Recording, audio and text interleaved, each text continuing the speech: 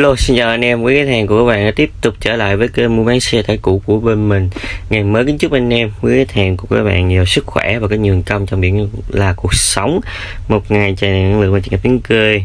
Ngày hôm nay lại tiếp tục lên cho anh em một siêu phẩm với 5 chân với thương hiệu của em đó là Chenglong cabin H7. Cabin nóc cao, có hai cái giường nằm nha anh em, một cái giường nằm phía dưới, một cái giường nằm phía trên. Nước sơn màu vàng đồng rất là đẹp như thế này. Đó. Đời nó là đời 2022, niên hạn sử dụng đến 2047. Một chiếc xe nhập khẩu nguyên chiếc từ China, Trung Quốc, rất là xịn luôn. Chenglong H7 đó, cabin đây có nóc cao, cụm đèn, dàn đèn phía sau rất là xịn luôn. Thùng này tổng cộng mở có 9 bựng, 8 bựng bên hông, 10 bựng phía sau. Phiên bản thùng mưa bạc, chiều dài thùng là 9m7, chiều ngang là 2m3 70 và chiều cao là 2m1 50. Đây là phiên bản cao cấp nhất của cái dòng Chenglong 5 chân H7, cho phép chở hàng hóa lên tới 21,5 tấn, gần 22 tấn nha anh em. Đó, rất là khủng luôn. Đó, xe rất là to, hai công thức bánh xe 10x4 nha anh em.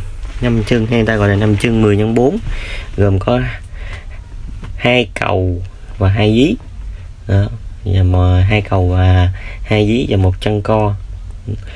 Đó, gọi là 5 chân, có một cái chân co lên, rất là xịn, nội thất rất là rộng rãi và rất là nhiều hộp chứa đồ. Ghế hơ, sử dụng phanh lóc kê rất là an toàn.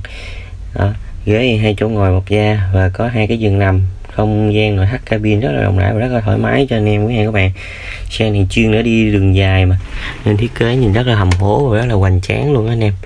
Đáy lạnh đồ mát rượi luôn. Xe này đời cao siêu lướt, so với xe mới thì nó rẻ hơn cho anh em quý hàng đâu đó khoảng hơn 200 mấy, gần 300 triệu anh em. Xe mới lăn bánh nó khoảng 1,8 tỷ anh em. Xe này bên mình đang dự kiến cho bán cho anh em khoảng 1,6 tỷ thôi. 1,6 tỷ có thương lượng nhẹ cho anh em xem xe và trải nghiệm dùng xe bên mình. Cái mặt ra lăng phía trước này rất là hầm hố luôn, rất là đẹp. Cụm đèn pha halogen có dãy đèn led chiếu sáng ban ngày và đèn cản nhìn rất là hầm hố, rất là đẹp. Chenglong H7 350 mã lực nha anh em. Đó, tiêu chuẩn khí thải Euro 5 này, có cái bình ure lọc khí thải rất là thân thiện với môi trường, rất là xịn sò luôn. Đó, cabin H7 5 chân Chenglong. Xe này vô bộ ốp mâm rồi đèn thùng phía sau rất là xịn. Thùng là thùng tiêu chuẩn thôi, nó sàn sắt.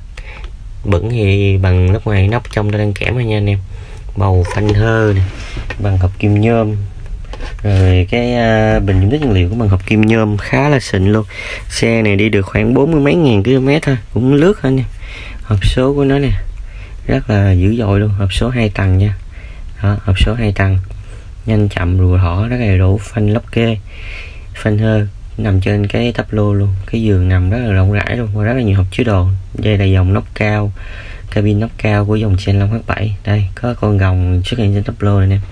Chenglong H7 nhập khẩu từ China, Trung Quốc. Xe được 41.000 anh em. Kính chính điện phát gửi trung tâm rất là đầy đủ luôn. Xe nguyên zin nguyên bản toàn bộ, vô lăng cái xe lực rất là nhẹ nhàng. Nếu anh em thích cái mẫu xe siêu lướt này rẻ hơn xe mới ở đâu đó khoảng gần 300 triệu thì cứ liên lạc trực tiếp mình hoặc cái này xem xe trải nghiệm và lấy thử. 1,6 tỷ. Đó, 1,6 tỷ cho anh em. Siêu lướt 2022 Chenglong 22 tấn, thùng nhà 9m7. Đấy, rất là rộng rãi luôn. Cần số hầm hố, ghế hơ nhún nhảy ra sướng. Cabin cũng là bơm chỉnh điện luôn nè, nhấn nút thôi. Mở đầu cabin cũng khá dễ dàng luôn, nó chỉ việc là nhấn cái nút để bơm lên thôi. Đó, rất là ok luôn nè. 350 mã lực, dàn nhíp, dàn dí phía trước nè, 2 dí phía trước nhìn rất là hầm hố, nhíp rất là dày và cứng cáp. Chassis bao dày bao cứng. Đường kính mâm là 22.5, vỏ 12, vỏ siêu lớn luôn. Đường kính mâm bánh xe rất là rộng, vỏ lớp còn khoảng 70 đến 80% nè. Xe này chạy cũng tương đối thơ, mới có 40 mấy ngàn thôi mà mọi thứ đều còn rất là mới ken luôn anh em. Đó, nếu anh em quan tâm cái mẫu xe này cứ liên hệ trực tiếp với mình hoặc cái này xem xe trải nghiệm và lấy thử. Nếu cảm thấy phù hợp thì khởi rinh em này về phục vụ đức nhân mình tải vận chuyển hàng hóa của anh em quý hàng của bạn. Siêu phẩm đến từ China, Trung Quốc. Chenglong xe tải 5 chân 2 cầu, công thức bánh xe là 10x4, 5 chân 2 cầu 2 dí và một chân co. Đó, có một cái chân đang co lên đó anh em, rất là tuyệt vời. chân co là anh em đi hàng nhẹ, còn khi anh em đi hàng nặng thì anh em hạ cái chân co này xuống, rất là tiện dụng luôn. Đấy, cầu cũng rất là lớn, động cơ rất là khủng, với dung tích xi lanh của nó là 8,4 lít, công suất đạt 257 kW, tương đương với 350 mã lực tại mùa tour 2002. Máy dầu 6 máy, 4 kỳ, 6 xi lanh thẳng hàng. Đó, máy này rất là khỏe luôn, máy của Trung Quốc luôn, du chai, máy của du chai rất là xịn sò, máy lớn, máy khủng, chạy rất là sướng, phanh hơi trước sau. Đó, điện cực máy khủng luôn, bơm điện, đây là sử dụng hệ thống lăn hào cây pin bằng bơm điện, rất là dễ dàng, rất là sướng, chỉ cần nhấn nút thôi. Nói chung là rất là khủng, rất là tuyệt vời với cái mẫu xe tải Chenglong H7 đời 2022 siêu lướt này. Bên mình dự kiến chào bán cho anh em chỉ khoảng 1,6 tỷ có thương lượng, cho anh em đến đây xem xe và trải nghiệm dòng xe bên mình. Rất là tuyệt vời, nước sơn rất là đẹp. Nói chung mọi hướng xe đều rất là ổn, mua chỉ việc chạy thôi. Xe này siêu lướt mà anh em, đăng kiểm cũng còn rất là dài. Đó, nói chung là đăng kiểm còn tới tháng 5 2024 là đăng kiểm dài. Xe này khối lượng toàn bộ đó là 34 tấn, khối lượng bản thân là 12,3 tấn. Chiều dài tổng thể của cái xe là 12,2 m, chiều ngang là 2,5 m và chiều cao tổng thể là 3,6 m. Kích thước thùng nãy mình nói với anh em là thùng tiêu chuẩn mở 9 bửng với chiều ngang là 2,370 m, chiều cao là 2,150 m, giới hạn về chiều cao nên được 2,150 m thôi. Chiều dài của thùng lên đến 9,7 m lần.